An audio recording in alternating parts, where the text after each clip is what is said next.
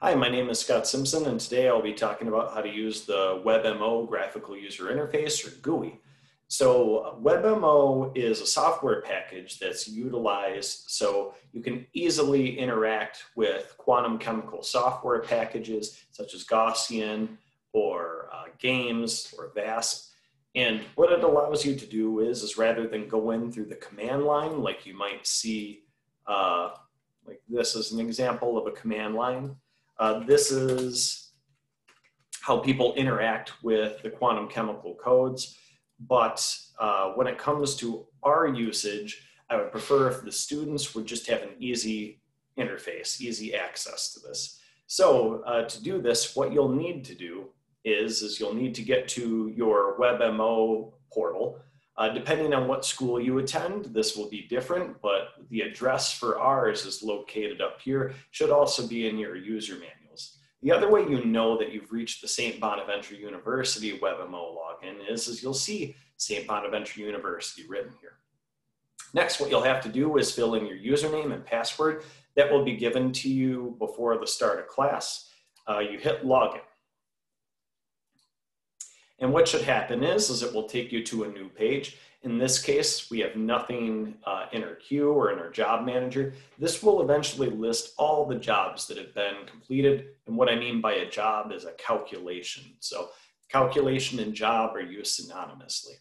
So now let's go to start a new job. What we'll want to do is we'll want to click the new job option up in the corner, and we'll want to click create new job. We do not want to click import or execute input file. Those are other inputs that you can do. We want to just go with the generic WebMO one. So let's click new login. Next, we have this build molecule screen that comes up. And what we can do is we can actually build a molecule. So what I'm going to do is I'm going to build benzene. So or let's build phenol. So that's benzene with a hydroxyl on it.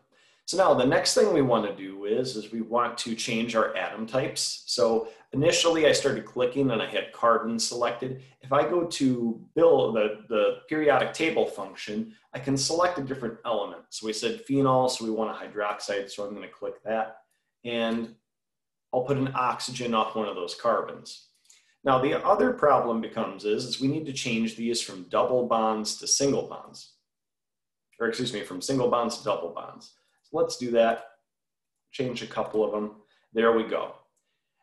Next, if you look, we're missing quite a bit of hydrogen. So what we could do is we could click this periodic table, we could click hydrogens and start drawing them in. But there is actually a neat user interface that you can do to deal with this. You can click add hydrogens. We do that, it'll add hydrogens, but if you look, our geometry still doesn't look too good. So what we could do is we could do cleanup geometry, or we could do mechanics optimize. We do that, there we go. Our system looks way better. So now we have a system constructed. If we hit the next tab, the continue tab over in the bottom right, sometimes it'll ask if it's completely symmetric. So the calculation prefers symmetry. You can make the molecule symmetric by clicking that button over here. In most cases, you don't have to worry about it though. You could just click OK.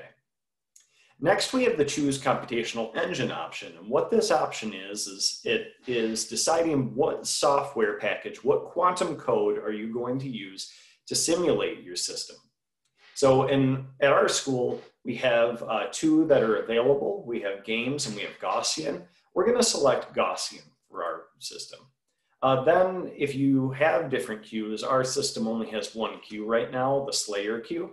So we'll select that. So now what we've told the graphical user interface is we want to use Gaussian, and we want to use the geometry that we've input, and we're going to use this computer cluster called Slayer. We'll hit next. What comes up next are a bunch of different job options. What I'm going to do is I'm going to walk through each of them and explain what each of these job options are. So the job name, this is the name that your job will have while it's in the queue. And what the queue is It's the list of calculations that are going into the computer cluster. So I have a computer cluster that has many processors on it, many different computers. What happens is your calculations wait in line. Until they reach a point where they can go onto the computer cluster, they get crunched and they spit data back. So the job name is what it's going to look like when it's in the queue and when the calculation is conducted. And afterwards, when you go back to your job manager, you're going to see that name. So let's give it a somewhat detailed name. You do not want this to have any spaces, so no spaces in the name. Always use underscore or dashes, and you do not want this to start with a number.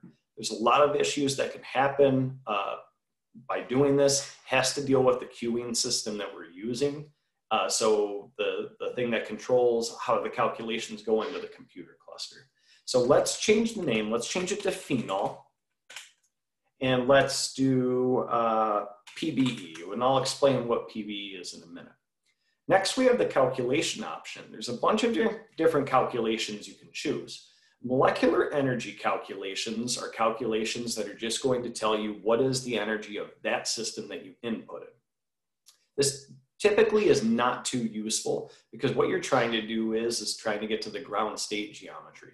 You want the system to become optimized to be at the lowest energy it possibly can.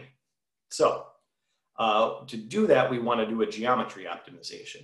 We also have vibrational frequencies, which is a calculation where it'll take whatever you're inputting and it'll calculate the vibrations, assuming a harmonic oscillator, how to get those bonds to move around. So we're going to do something like that in a moment. It will also simulate the IR spectrum if you're in organic chemistry. Optimize plus vibrational frequencies does a geometry optimization and a vibrational frequency optimization. Another good part about vibrational frequencies is it lets you know if you're at the local minimum, if you have no imaginary frequencies. So you know you have a good structure if that's the case. You might be asking, why don't you always do a vibrational frequency calculation? They tend to be more costly or more computationally expensive, meaning they take more computer time to go through. We also have excited states and UV vis. So if you want to simulate the UV vis spectrum, you can do that. NMR, so if you want to get NMR signals, you can do that. And then there are a bunch of transition state searches that I'm not going to really discuss right now. So let's do optimize plus vibrational frequency. Next is the theory. So there are several different theories you can use to approximate the electron-electron interaction or other ways to simulate the system. They're different quantum chemical models. So the ones that are generally found in Gaussian are Hartree-Fock. Next, there's a large list of a bunch of acronyms like B3, LYP, PBE, and so on. These are density functionals. So there's DFT, density functional theory, which operates a little bit different than Hartree-Fock. Hartree-Fock tends to get what is known as exact exchange, where DFT, it can supposedly get exact exchange and correlation if you had the universal functional. What are exchange and correlation? Exchange has to deal with making sure that the electrons are completely indistinguishable from one another. The more that you can distinguish them, the more an energetic penalty you have to pay, and that just falls out of quantum mechanics. Correlation is the fact that electron number one, if there's a 3-electron system, electron number one influences electron number 2 over here, which influences electron number 3 over here. So they're all interconnected. And the problem becomes is you have way too many unknowns. If number 1 depends on the position of 2 and 3, but 2 depends on the position of electron 3 and electron 1, and it creates very complex mathematics that we currently don't have the ability to solve. So Hartree-Fock, again, gets exact exchange. DFT, if we had the universal functional, could get exact exchange and correlation, but we don't have that. So it doesn't work out in that case. So what they do is they approximate these things. So depending on what functional you select, you're going to get different energies, and you might get a better or worse answer. How do you know which functional to use? Well, you usually calculate some property that you're interested in, and you see how does it work out if you have some experimental data. Then you hope to your new system that might not have any experimental data. You calculate it and hope it works out. You kind of get a feel for these things as you use them more often. Then we have MP2, which is another type of theory which builds on Hartree-Fock. It's related to perturbation theory. We have coupled cluster, and then we have semi-empirical methods down here. The one that we're going to select is PBE, so we're doing a density functional theory calculation. The next thing is the basis set. So the basis set, this is basically a mathematical function to describe the atomic orbitals. So we know the atomic orbitals, they overlap, they create molecular orbitals. You want to use a basis set that's good. But as you increase the complexity of that basis set, which increases the quality of that basis set, you also increase computational expense. So you could ask for the best basis set possible, but the problem becomes your calculation is going to take exponentially longer amounts of time. So you kind of have to do a balancing act with these. The one we're going to choose is basic, just so we can get the calculation to run throughout in a relatively quick time.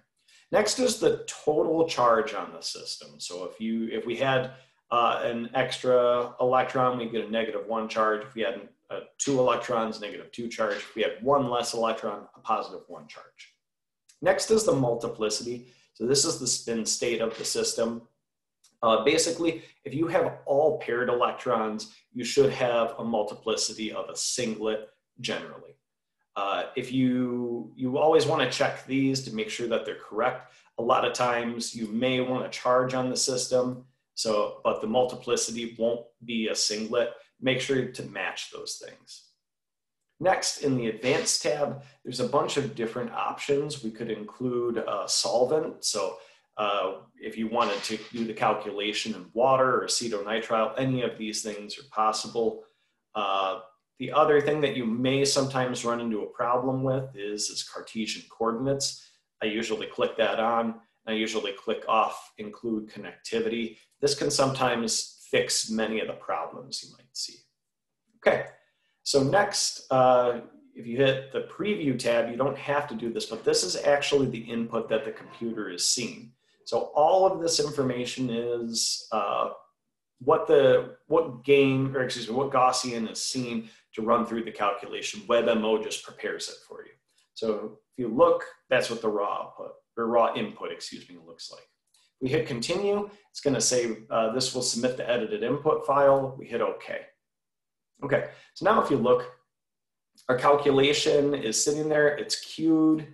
If we hit refresh a couple times, it should eventually move from being queued to running. So right now it's going through the calculation. Okay, let's go through that quickly one more time. Let's do another system, and then we'll check back on our results in a moment. So let's build another system. Let's do mercaptan. So mercaptan stinks. This is the structure for it. Let's build it in WebMO. So we have our carbon already selected. We need a sulfur. There we go. Now we could draw in the hydrogens. We could click add hydrogens and so on. If we hit comprehensive mechanics, what it'll do is it'll saturate our system with hydrogens and pre-optimize our system. So there we go. We have mercaptan. We can symmetrize it and we hit next. Okay, we want to go with Gaussian. We want to run Slayer, hit next. Let's change this to mercaptan. We'll change the calculation type. We'll just do a geometry optimization in this case. The level of theory, let's go with B3 lip. So let's change that name to B3 LYP. Let's keep the same basis set. Advanced, we want to turn on Cartesian coordinates, turn off connectivity. And let's say we want to conduct this in water. We hit next, and our calculation is going. Okay, now that's a quick and dirty way of how to do it. Now we can look at the output of our phenol that we previously submitted. So let's check this out. So if we click on this system, this is the optimized geometry. We can rotate this molecule around if we want to look at it. If we want to see what the computer actually did, if you look at the geometry sequence energy, which is below the molecular viewer, we can see what the computer did. It started modifying some of these bonds to get to that low point in energy. And we can see what happened to the energy over time with that plot. So as we do this, we look, our energy started much higher and eventually it worked its way down to its local minimum. Okay, other information that we have. If we look along in here, we get a wealth of information. We can see the stoichiometry, so the molecular formula of this system, the symmetry, the basis set that we used, this energy along here, this RPBE, PBE energy, that's the energy of the system. That's typically what you want. Depending on what theory you're using, like let's say we're using Hartree-Fock, we'll see HF energy here. Or if we're using a different type of theoretical models, we will have different energies that appear there. Another interesting thing that we'll see is the dipole moment. So if you look, this can give us an idea of how polar or nonpolar our system is. And if you look, you can actually view where is the dipole moment pointing. So that little arrow shows us the dipole moment.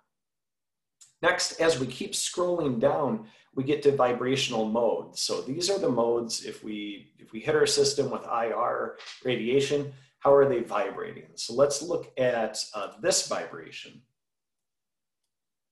where in that case, it's the OH wagon like that. So you can see this is where when we hit our system with IR radiation, this causes that specific bond to move. And that's kind of the idea behind quantum mechanics. Things are quantized.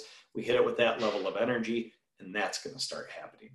If we want to simulate our IR spectrum, we can go down from our vibrational modes, hit that IR spectrum, and look at that, and there you go.